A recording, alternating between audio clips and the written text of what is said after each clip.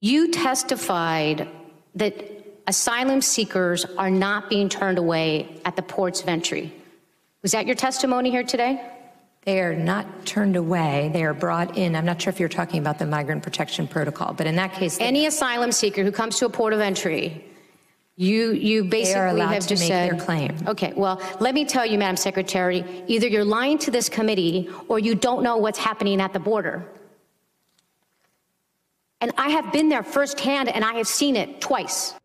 Congresswoman Nanette Barragán of California challenged Homeland Security Secretary Kirstjen Nielsen today, as Nielsen's testimony repeatedly clashed with the facts. And Congresswoman Barragán, a member of the Homeland Security Committee, joins me now, along with MSNBC correspondent Jacob Soboroff, who's been doing great reporting on the southern border. Congresswoman, let me start with you on that question.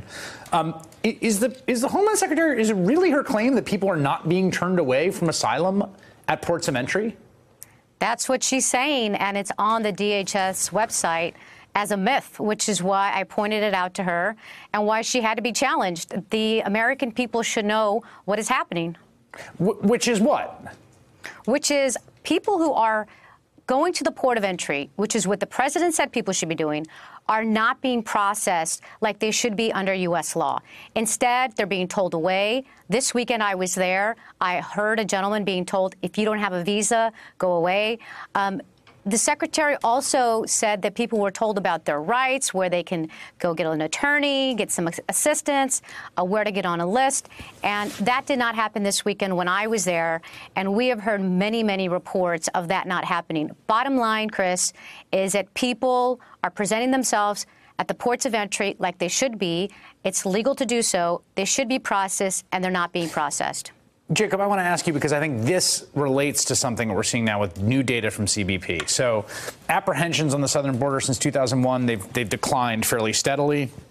And then we've seen this increase, and the new numbers out for January were enormous spike, according to CBP. Right. How do you make sense of those numbers? Well, we saw this at the end of President Obama's term, too. The numbers did go up, I guess you could say substantially, but still within the context near historic lows, right, because President... Hey there, I'm Chris Hayes from MSNBC. Thanks for watching MSNBC on YouTube. If you want to keep up to date with the videos we're putting out, you can click subscribe just below me, or click over on this list to see lots of other great videos.